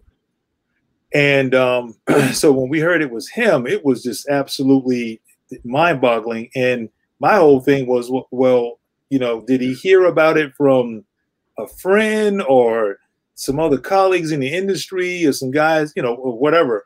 And my lawyer was like, nah, he's been buying the comic book. I'm like, he's been buying it? Like, he goes to the shop or the store or whatever, he's buying this thing. So I'm like, oh my God, this is crazy. So we meet him. We got a chance to meet him, and he's every bit of exactly what you see. If you've seen any interviews, he's really down to earth. He's like the dude that could be in this podcast right now, just hanging out. No ego, no, you know. So long story short, he jumped on, and fast forward, because of his reputation and his power pretty much in the industry right now, he's got all the A-list directors coming to sign on with him, and we got Regina King to sign on with him. And that one floored me even more. I'm like, you gotta be kidding me, that she's the last person I thought that would be on this. Not because I didn't think she could do it, just that I thought she was just so far beyond any of this. And just to see her, as a matter of fact, I think a friend of mine just sent me a quick interview with her talking a little bit about it on MSNBC today. So it's surreal, man. Wow. That's what's up, man. Listen, people, you never know who's watching. That's what I tell kids. You never know who's watching. That's the biggest thing, man. Yo, Sanford, listen, man. Listen, bro, you know how much I love you, man. I appreciate you coming on the show, man. And listen, I used to drive this guy home on weekends, man, back in the days. I used to see his family sometime, man. We just got to go back. We were broke. Broke. Listen, man, I love you, man. Oh, go ahead. I was gonna say, real quick, speaking of that, man, the Juneteenth cover. Oh yeah. You got a Juneteenth variant edition that's coming out here real soon, And you know, anyone interested in that, just talk to Damon. I know everybody. Right? Yeah, talk to Damon. He'll get you guys squared away. Yeah, and where can people find the comic book in the stores in the local neighborhoods and all stuff, or websites, anything like that? You can go to if you just want to check it out, like the overall story. You can go to Amazon. I got volume 1 and 2 is out there. If you want to collect some of the exclusive covers, your local comic store may have some. eBay has them, but I'll be honest with you, they're kind of pricey on eBay. But if the Juneteenth cover will be in local comic shops everywhere. Midtown Comics has a big. They have a big promotion for it right now. If any of you guys in New York, they got a big promotion for it right now. Mm-hmm. Yeah, man. I would like to also say for one time, man. I have two preteen boys, and I talk to them all the time about the need to make conscious decisions regarding image and choosing people or heroes that remind them of themselves, seeing themselves in character, seeing themselves in imagery. So I'm just glad that you're there, brother, doing what you do, and I'm definitely all over it from here on out. Thank you. Yeah. Thank you. And listen, you talking about Ryan's a down as brother. Now this is a down as brother. Cool's a fan. Always been like this. Always been a cool dude, man. Always been a good sweetheart, like nice guy. Like, you know, I love this guy. Love his wife too. You know, she called us old the other night. I was kind of mad. She called me and him old the other night. Hey, that was man. messed up, man. Sometimes you gotta just kind of let it ride, man. She loves to throw it in there. I'm like, look, you right behind us. It ain't like it's right. She forgot we all went to school together. Like she's like, a clown us the other night on our age, man. But sorry, we still look good by our age, man. Tell them, man. We still look good by it, right? Listen, brother, man. I hope to see you soon, man. I love you a lot, man. Wish you number the best. I still want my red carpet tickets. Remember, I said that. I want those red carpet tickets when this movie releases, man. Seriously, man. Hey, we're trying to make it a black carpet, man. That's right. That's right. Yo, make it a black carpet for real, man. I'll be there in kente cloth too. I tell you what, Ryan Coogler would be the one, man. That dude he's very unapologetic about it, man. Yeah, I remember he came to talk to our kids with Damon, who just chimed in. He came to talk to our kids. You and him both came on there and chopped it up with the kids for free. And I love that. Like, y'all gave your time, man. We really appreciate that too, man. Seriously, man. Yes, sir. Right, man. I love you. Get back to your Saturday, man. Enjoy your nice warm weather down in Carolina. I hope to see you in October, bro, when I come down. Yes, sir. Absolutely, bro. All right, man. All right, thanks a lot, bro. All right, thank you, brother. Take care, man. Oh, man, it was good. Man. Oh, Derik in the middle. I'm going to tell you something. That was a great interview. But I'm going to tell you something, D, and I know what you're trying to do, and I'm not going to allow this. Derik, be very, very careful. When they start doing the Let's Chop It Up, the movie, he's going to try to make Casper black. I'm telling you that right now. He's going to try. I'm telling you right now. Derik, fight him on that. I'm sorry. Yo, I saw my man walk by 2 times, and I said, I can't even say nothing because we're doing an interview. I can see you go like this. Casper saw it. He didn't know what to say, man. Yeah, I know, right? Listen, and guess who I'm going to get to play his part? Samuel Jackson. Come on. Yo, what the fuck y'all on that computer again? Yo, I know y'all gonna think I'm trying to be funny, but this is true. I used to remember when Samuel Jackson was in damn near everything. Every movie Samuel Jackson was in. No, there was a time like he had like 4 or 5 movies out at one time. Yeah. But that's when you go back and don't realize who he was at the time. Correct. I used to think Samuel L. Jackson was triplets. It was 3 people that just because I said he can't be in all these places at one time. I used to think that he just walk onto a movie and say, "Yo, I'm going to play this role," and they had no choice. You know, I think that's how he was working. And I think that's how Nick Fury probably got black. He walked onto the Avengers set and said, "Yo, I'm going to be Nick Fury today, and y'all are going to fucking do it now." Yo, he looks good for his age, man. But I like a lot of insight of San Francisco, like I forgot who gave the question, but they all trying to change the character and give them these little backstories. They made him from Nick Fury was white back in the book, but now he's black and stuff like that. No, so it's good. One thing I put that one thing with him. like The Walking Dead. If he keeps his books, even though the show goes off, the books still keep you going on and living. That's one thing. Right. You know, so. Right. But anyway, Jamie said we got to go to commercial. He's in my ear saying we got to go to commercial. So let's go to commercial, Jamie. Damn.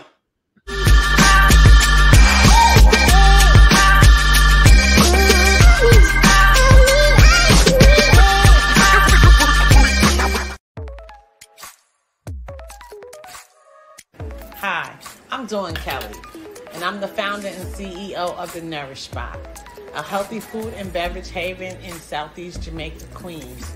Chosen in 2019 as Micro Business of the Year by the U.S. Small Business Administration.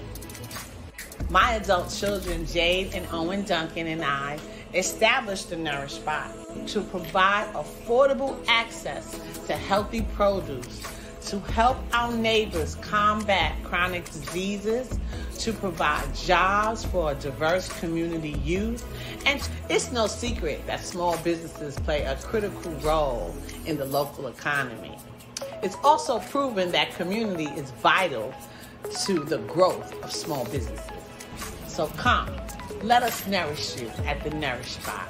We're open Monday through Friday, 9:30 to 6, and Saturdays, 10 to 6 p.m.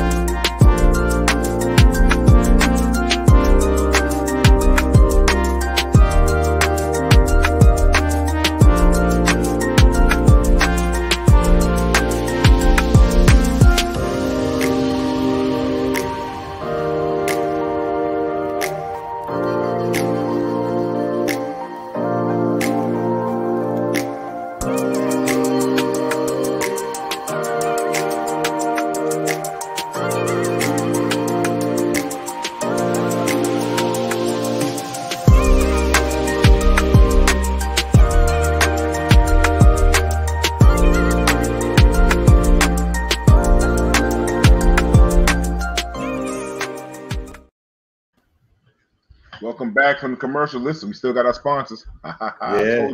Told them. Listen, so we having a good time, man. Our brother A-Rod, from the former MLB baseball player, has a new makeup product for men. Any thoughts on this? That's a goofy ass picture, but any thoughts? That's why J-Lo left him, because he kept going in her makeup. Oh, he's taking up the bathroom time. Yep. Kept using her mascara. See, this is what I'm talking about. Now we getting ready to start this stuff where men are going to be wearing makeup. You know what I'm saying? Men are just getting too feminine. I don't think men should be wearing makeup unless you're an actor and you're on a TV show or something like that.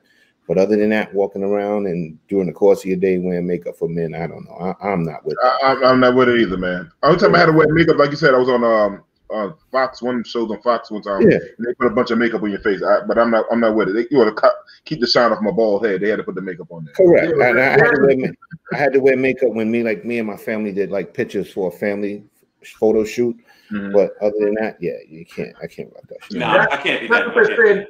That's what they're saying. It actually came from, though. Like, you know what I mean? It's like for the last year, everybody's been on these Zoom calls. So it's almost the same thing. So now men are starting to think, I don't know which one, but certain men are starting to look and think of themselves and say, hey, I want to touch up here and there, and they do it. I'm not with it, but I can kind of see the if you're that type, if that's important to you, I kind of see the reasoning behind it or the logic behind it. Yeah. I'm not wearing no blush or no eyeshadow, bro. Yeah. I mean, it doesn't go in my eyes, man. I mean, we're on a show right now. Ain't none of us got no makeup on, I don't think, you know. But no, I don't know, Kel. What's going on, brother? You're even right now. You're even. Yo. Dark skin and unite. Come on, D. Word up. Let's unite. Word up. No, speaking of the Zooms, Derik makes a point. I seen they said, I was reading somewhere where women are starting to get more butt stuff done because they've been sitting down so much and they saying their butts are getting flat. I seen stuff like this on, it's crazy shit, man, because they sitting on Zooms all day. I know. I'm in the wrong era. Just making up shit. They're just making up shit. That's just come on. I was born in the wrong era. Yeah. So I guess when you were sitting on your ass in the office, that didn't count, right? Yeah, good point. You were there for 8 hours. Yeah, exactly. You were doing the same thing in the office. You got a damn sure good point on that one, man. Yeah. So listen, this guy, he said, Tony Braxton, man. He was Jamie. I think you got a picture of Tony Braxton, Jamie? Woo, man. Tony Braxton's killing him at 53, man. She ain't playing no games, brothers. Yo, she looked like Amber Rose when she first started. Facts. Yeah. But she ain't got the Amber Rose. She looked a little lighter too. I mean, I guess that's just the light age. She got some daisies. She got Amber Roses. Yeah, she ain't got Amber Roses. Because Amber Rosa was a lot thicker. You know what I'm saying? A lot. What was they saying? They were just saying she's like kind of herself. She shut down the draft. She came out at 53, like bongo. Like you got chicks that's 23, they ain't looking like Tony Braxton. Tony Braxton quarantine and mess her up. Yeah. Quarantine and mess her up. She got better. I mean, there's a lot of celebrities that got better with age. Ashanti, I used to think cute with her sideburns back in the day. Her sideburns went down when she got older. I think Ashanti's looking at I'm thinking Ashanti. I think she is. I think Ashanti is attractive. But what really messed me up about Ashanti early on was, and it probably wasn't warranted, but they used to say she was kind of like a little. She wasn't humble at first. That's why I used to hear a lot. You used to hear that, because she's from Glen Cove, I believe, Long Island, and I've seen some people that have seen her and stuff. But what's name had the same reputation, Rihanna. But yeah, you can grow old gracefully. Plus, I think people really get into fitness in their body and they work out today and things like that. So and then you take care of yourself. You definitely 53 is not a death sentence. Yeah. I think it's about how you lived your life. You know what I'm saying? If you ripping and running the streets, or you know what I'm saying, you doing heavy stuff, it's going to take its toll on you. Tony, that's 53. That's a very soft 53. We've seen hard 53 before. Yeah. I mean, look, Rihanna got better age. Rihanna's head was so big when she was young. I ain't seen her, but she dropped her head when she was a baby, and now she's looking better. Rihanna got thicker. She looked better. Yeah, black women are getting better with age. It looks like now they're getting better with age. We know it is. Women are known for that, man. And it's not just the age; it's the stage. When you recognize what stage of life you're in, you're not walking around here trying to be 20 years old when you 45, 50. Yeah. You know what I mean? You don't have to do that. You know what I'm saying? That's the reality. And once you understand that, you get comfortable in your own skin. You know what I'm saying? And that's just what it is. We've seen those type of women. Yeah, I think we all think about stuff now better. Like we all like CMOS stuff that's been around. We're really like getting back to that kind of stuff. We go start exercise, walking. I think that's what it is. As we know, we got to start getting in shape, and I think that's what these sisters are doing. And know what works for you. Like what work. Like there's things that people do that I don't do. Like I'm not a tattoo guy. I'm not an earring guy. Some people are. It works for them. It doesn't work for me, so I do what I do. You know what I'm saying? And that's it. So once you know. But see, I was never into the cloning thing. Like, all right, I need to look like you look, whatever. If it works for you, it works for you. And that's something to be said about that. You know what I'm saying? And I mean, that's just it. You're right, Kelvin. It's important to be comfortable in your own skin. No doubt. You know what I'm saying? No absolutely. It's very important. And I know a lot of people that are not very comfortable in right. Whatever your lane is, just embrace it and stuff like that. You got to embrace who you are. You know what I'm saying? You hope we get better with that at age. You hope we get better with that as we age. Getting more comfortable with yourself, being more at ease with your spirit and everything. We've seen women or men, for that matter, who are not quite there. They dress a little young for their age. They're kind of into more trendy things. I'm not wearing no damn skinny jeans down to my ass, man. You know what I'm saying? Doing that, that's not, I don't care what that is. Listen, my thing, I'm going to give one thing before I get to the next topic. Why all these young boys wearing these goddamn purses?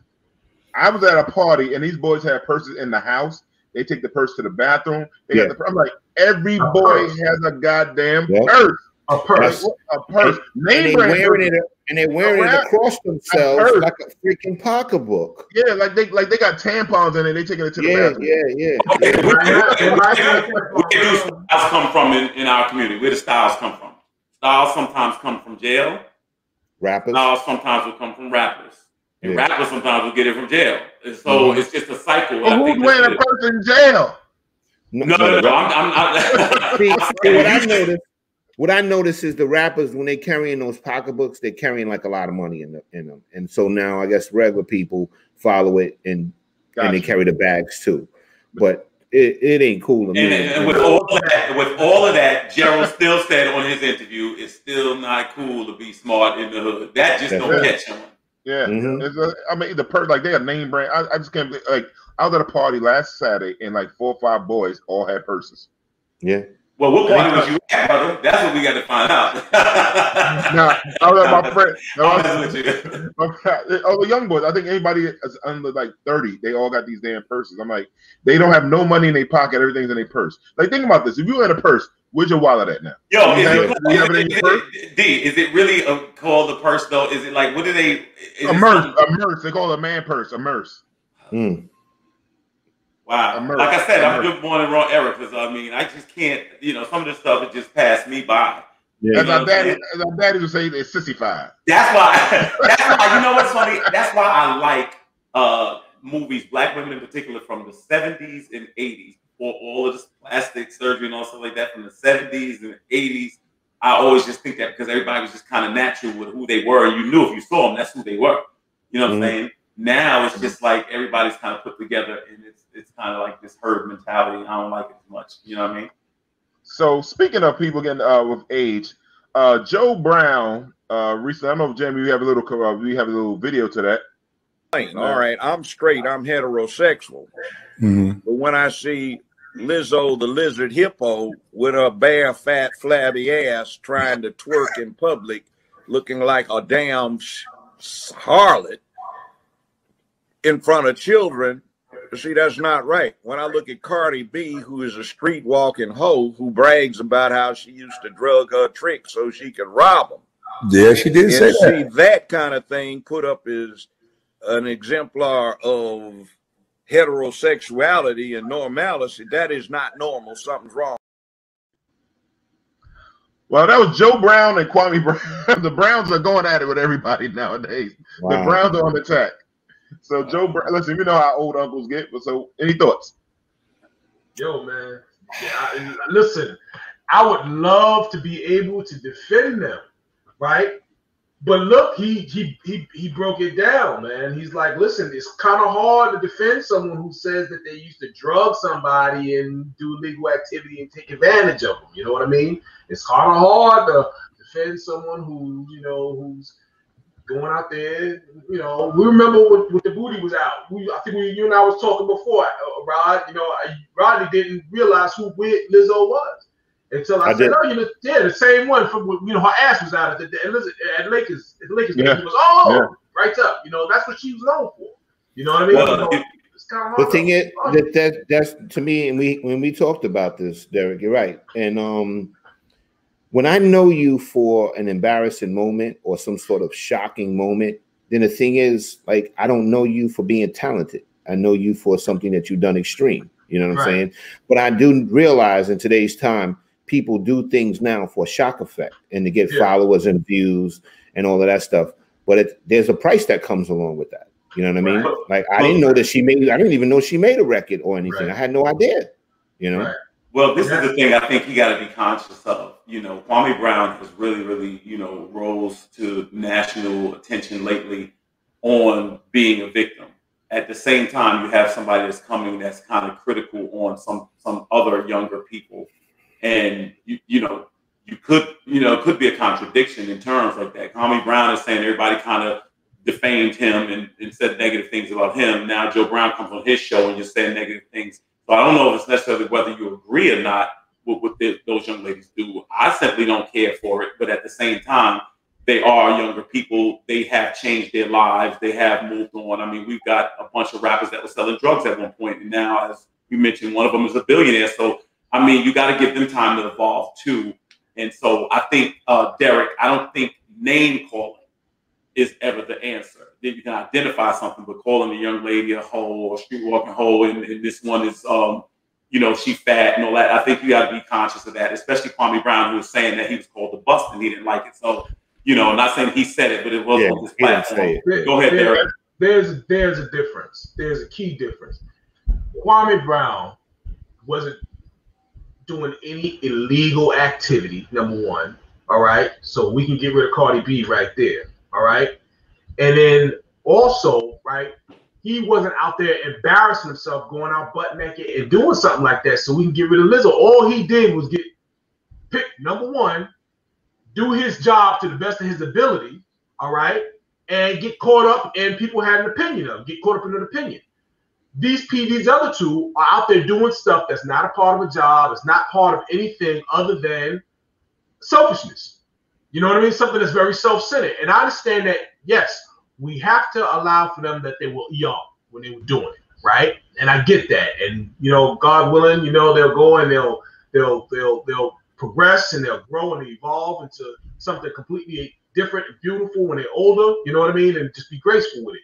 But in the meantime, you know, if he calls her a street walking hoe, and what she did was go out there and, you know, I mean, it's kind of hard. You know what I mean? It's kind of hard to defend that. I understand that. I'm not even trying to defend it. That's not even my point. That's not trying to defend it. What I'm saying is this. Remember, Kwame Brown says, you know, I had no shoes, this and that, the third. So in other words, you're in a situation.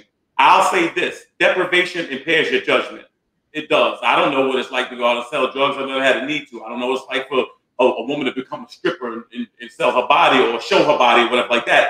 I'm just saying, and I get your point, Derik. I'm not saying I approve that. I'm just saying when it comes to judging people, especially younger people, especially of a certain community or things like that, some people are going to take exception to it, and you just got to be conscious. Like, for instance, Kwame Brown has really been anti-media, and now Kwame Brown is part of the media. So it's just like, you know, these things have a way of changing, and before you know it, Kwame Brown is going to get a sponsor because he has so much views, and then the sponsor's going to say you can't say this, and you get so all of, you know, Stephen A. Smith being a seller, all the stuff like that. Eventually, you become part of the process. That's what it is. But Joe Brown, I've heard him on a couple of different platforms. Outside of being on that bench, I don't know that you want to necessarily listen to Joe Brown because Joe Brown goes. But also to that point, like, you know, Kwame Brown was getting on people ripping, saying they ripping down black men. Is he ripping down black women now? No, well, no, I don't see it that way either. But the thing is, see, I'm gonna go off the edge a little bit, go in a different direction. The thing is, this is what I don't like about when Lizzo and Cardi B, like the things that they do. Like, I kind of have an understanding of how the industry works. So the thing is, they're setting the foundation for young black women that they're only going to be able to be successful unless they behave that way. So that's the issue that I have with it. So then basically another female artist comes along who's maybe really talented or whatever, and the industry pushes her and says, listen, show your ass at a funeral so you can get some some attention. You know what I'm saying? Yeah. See, because the thing is, you have to keep going more and more extreme. You know what I mean? So the thing is, we won't see a natural talent female like Alicia Keys anymore because that's not what the industry is going to say sells. And they're only going to do it to young black women. They're going to make them do extreme things. They're going to make them do whorish behavior in order to become successful. That's my issue with it. No, it's all shock. You know what I mean? Correct. And everything is shock. I think that's what he's not ripping black women or ripping them as black women. Correct. He's correcting bad behavior. Correct. You know what I mean? That's what he's talking about. Yeah, that's the bad behavior. One's out there doing what she's doing, drugging people. The other one's out there butt naked, twerking and all of that. You know what I mean? And you know, and then doesn't want to be body shamed afterward. You know what I'm saying? It's like, you know, so it's kind of like, yo, you put yourself out there. Relax, be modest, do your thing, stay in your lane, do whatever you want to call it, man. But just behave. Well, I don't know what you want to call it, man. But just get yourself together, man. Well, I'm not a Cardi B fan. I don't think that any of us can name a young white female celebrity or artist that's doing that. That has to do that in order to gain fame. I don't think we can. I'm about to say we can go for Madonna, we can go back to Britney Spears, but I want to move us along to the next topic, since we're talking about like. But I'm talking about today. I don't follow white artists, so I don't know. I can't figure it out. I'm too pro black now. But anyhow, speaking of, there was a girl and a guy talking about how women dress on social media, and I think Jamie, we have a video for that, and they were talking about different things. Dress how you want to be addressed. Okay, cool. Perfect. I don't know. I don't agree with that. You don't? No. Oh, I'm sorry. Because you're supposed to be you're supposed to be addressed with respect, regardless. Period. Oh, so even if no, it's not. Nobody said. But you saying so? Just because somebody dress how you want to be addressed. We talked about this on the phone. Mm-hmm. So if a lady is on Instagram and she got all naked pictures, right? Mm-hmm. I'm supposed to address her sexually because she got all naked pictures? Wholeheartedly. No. Nigga, what the fuck else? All I'm saying is, so okay, so let me ask you this. If you go to a realtor's page and you see all houses, you're going to ask that nigga, do you sell cars? Exactly. You're not, bro. There's no way. Thoughts, gentlemen? I mean, I think she was right. I absolutely think she's right. Now, I'm not saying that I'm not condoning disrespecting women or you should treat women like hoes or whatever. But let's face the facts. In today's time, if you're on social media and you on your half naked, you're basically using sex to attract attention. What's the issue? When he's saying how you address them? Yeah, how you address them. You know what I mean? Like, he was like, should you address the woman in a sexual manner because she's on social media like half naked? And you know how like a lot of social media pages and like what OnlyFans pages have women like half naked. So like I guess if you meet her and you're approaching her on some sort of sexual intentions, he's saying that's wrong. I think that is wrong. I don't think that gives you a license to do that just because. I mean, what if you meet a porn star? You're supposed to just be able to grab her or something. I mean, like at the end of the day, I got that, but I'm saying, well, what do you call a hoe, Derik? Hey, what's up, hoe? No. That's so I thought he said how you address her. How should you address her? Well, the thing is, I'm not. You're not asking me. I'm saying. I would address her just regularly if I met her. What I'm saying. What is he saying? He's saying that like men shouldn't address her in a sexual manner because she's on the social media page half naked.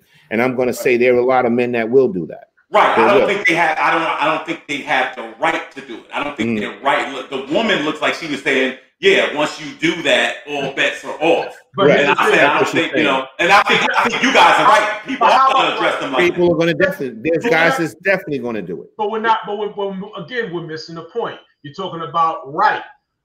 She's talking about expectation. Correct. All right. Correct. It's two different things. All right. It's still subjective with people, though. Right? It's still subjective with people. We're talking from a moral standpoint, Kelvin. You know what I'm saying? The thing is this: we're talking about what she's giving off, how people are going to perceive it and catch it. You know what I'm saying? No question. And I'm going to say there's a lot of guys out there that are going to perceive it and catch it, and they're not going to come at her in a respectful manner. Do it, even if one doesn't do that, there's we know a lot of dudes that are going to do that regardless, right? Just we get that. I'm just saying, I get what you're saying. I'm just saying, I agree with the dude that you should still, try to treat people like you want to be treated, even though I know the image is going to be considered foul. You know. What would Jesus do? One of our followers that said women keep saying that this is what men want. Okay, Jamie, there you brought it up. But she's right. I agree.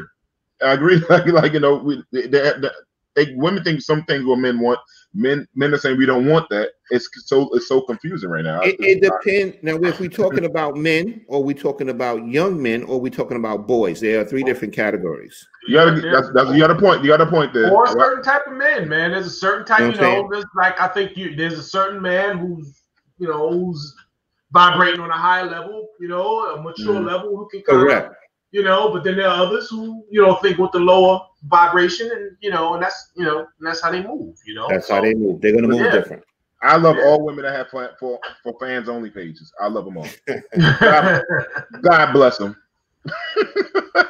The question is, do you take the woman home to meet mom that has an OnlyFans page? If she pays my child support and my car payment, she can do it. I went out for a minute. I thought I ain't paid a bill. You got suspended for knowing me. Go ahead. Oh, another comment. Derek, can you read that comment? Yeah, they are the grown white women on YouTube right now doing yoga completely in the nude. I wonder if white men are confused about if or how to address them. Yeah, that's a real good question. That's a good question. I don't think they're confused. I think that I think that they're doing it and they're being very blatant about it. And I think probably there's an understanding. I used to work on the police department around a lot of white guys. They can be very horrible and cruel. Yeah. Especially to women and their own women. You know. So the thing is, I'm gonna say they are definitely gonna address them in a certain way, and they're gonna talk about them like dogs. Yeah. But I used to see it constantly, especially in the locker room. There is such thing as real locker room talk. Yeah. No, I think black people, I think us as black people, we are understanding of circumstances. We look at things in a circumspect way. We see, okay, we don't know what the person is going through to make, the decisions they make. And I think we're just more prone to think of things in a more holistic way. And now we got, but sometimes it just is what it is, man, Yeah. So with that said, it's like you said, it's a new generation, and Kelvin said he don't know what's going on now. Recently, we started to see a lot of women start to propose to men. Jamie, can you play us a video clip real quick of that?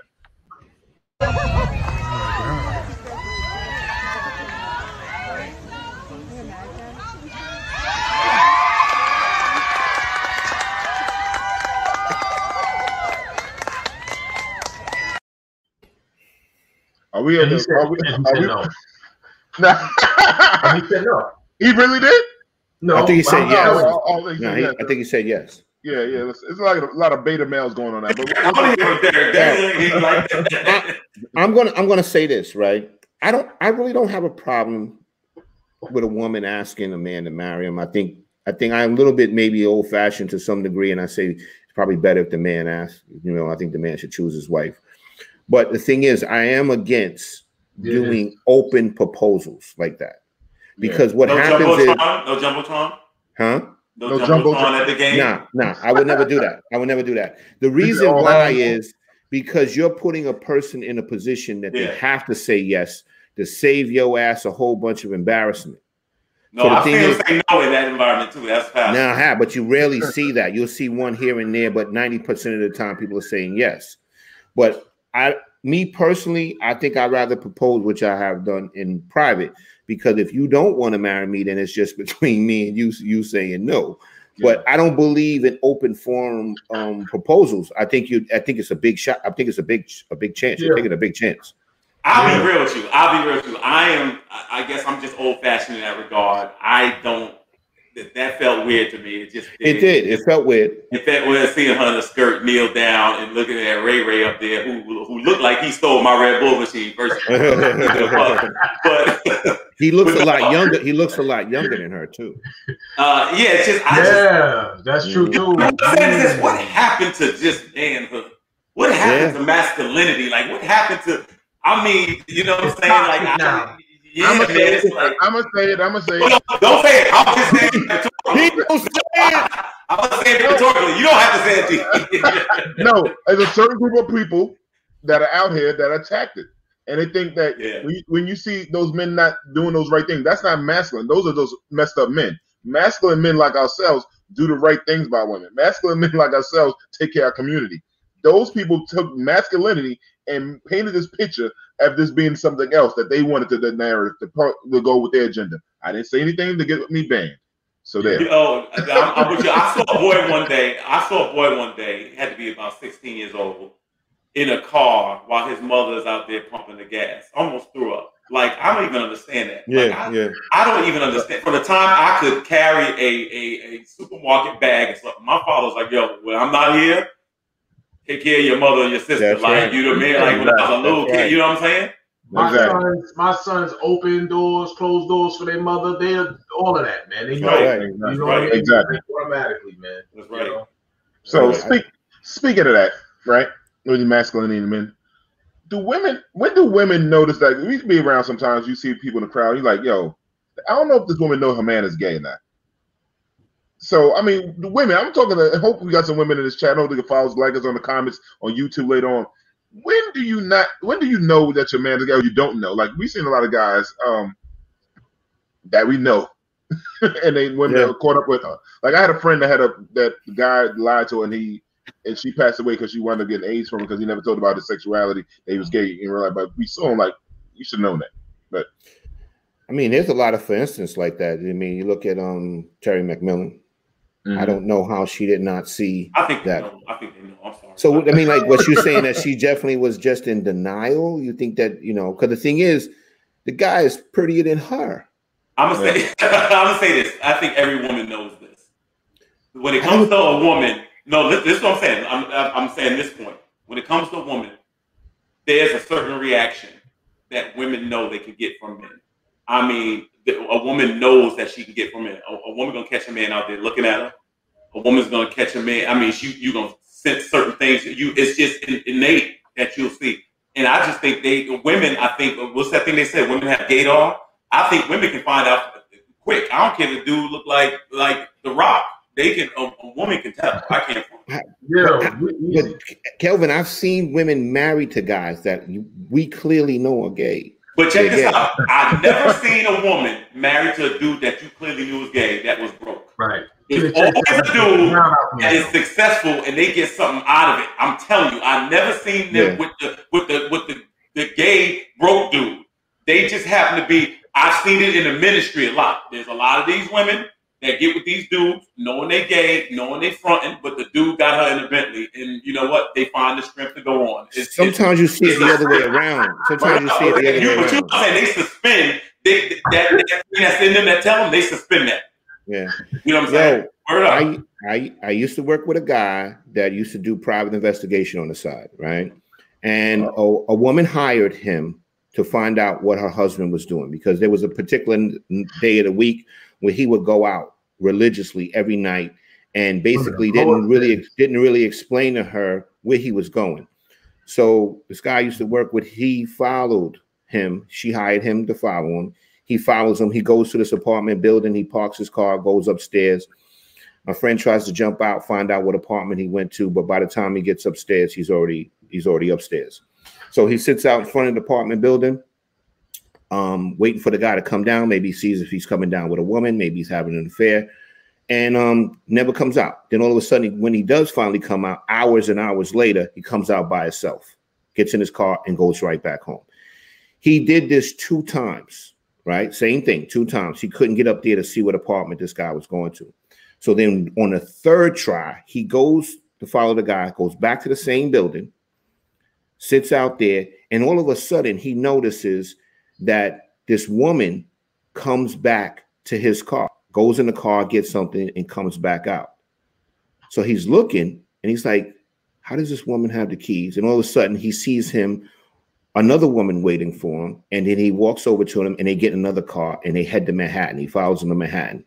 Turns out when they got out the car, it was the guy. It was the lady's husband, dressed like a woman.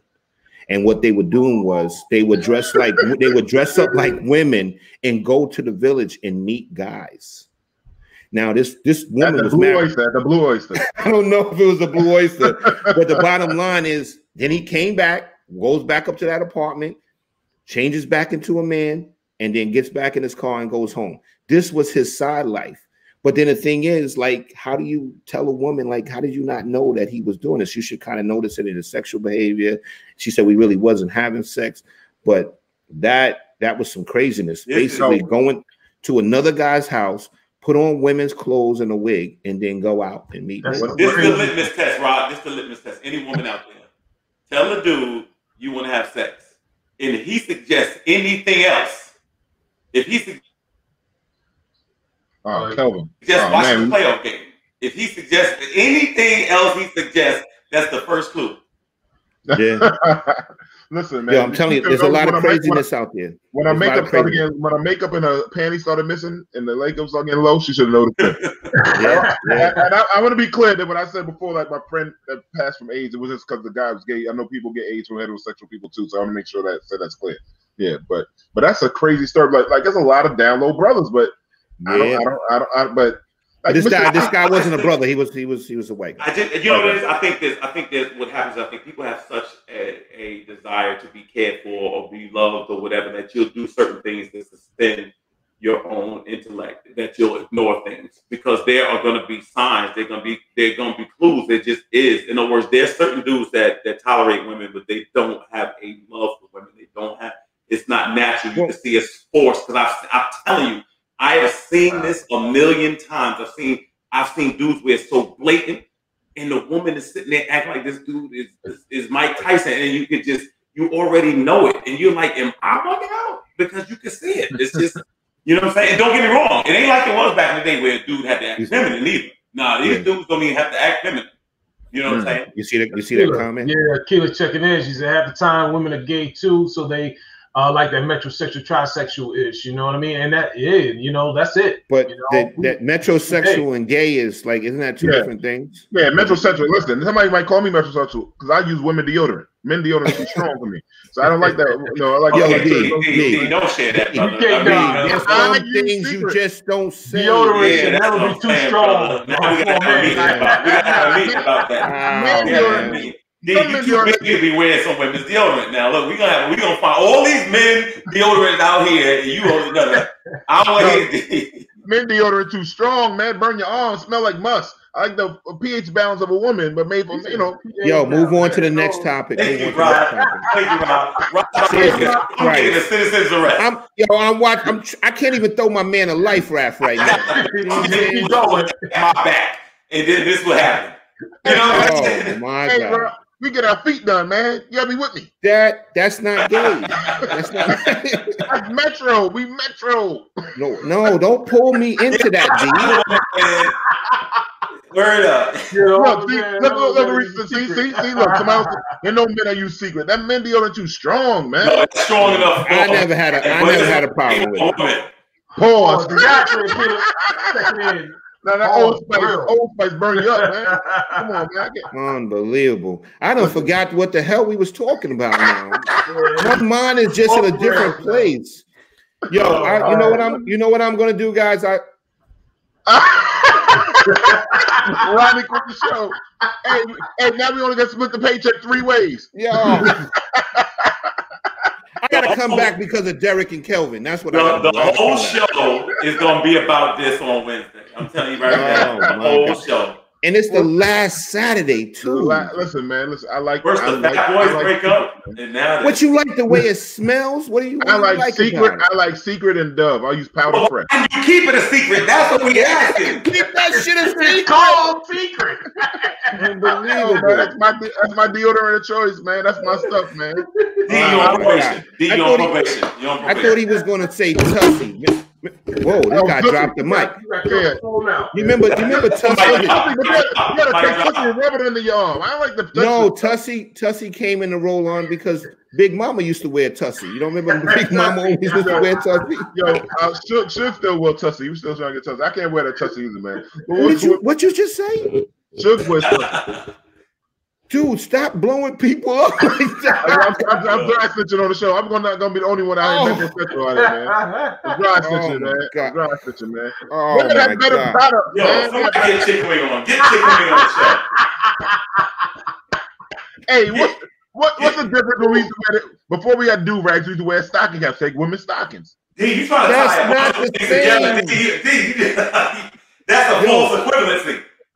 That's right. It says strong enough for men, but made for women. That's right. That was the slogan. That's right. To keep my pH balance together. But the slogan doesn't say for men to wear it.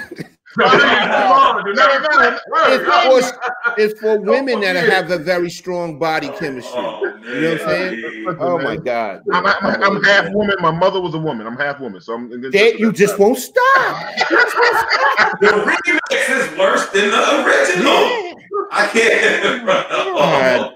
Yo, with that said, this is our last Saturday, everyone. Please follow us on Wednesday night, this coming Wednesday at 9 p.m. YouTube, Facebook, Twitter. Please like, subscribe, hit us in the comments. Jamie, can you bring up the text message? You can text us. Jamie, over here, Jamie. Oh, Jamie slow. Jamie might be drunk behind the scenes, man. I don't know, man. Yeah. Nah, Jamie was trying to figure out what you were doing. Remember, we moving to Wednesday night this coming Wednesday, man. We'll follow up on my metrosexual stuff, man. But I'm not alone in this world, man. Metrosexuals, let's unite. Peace, my brothers. I love you guys. See you on Wednesday night, 9 p.m. Peace.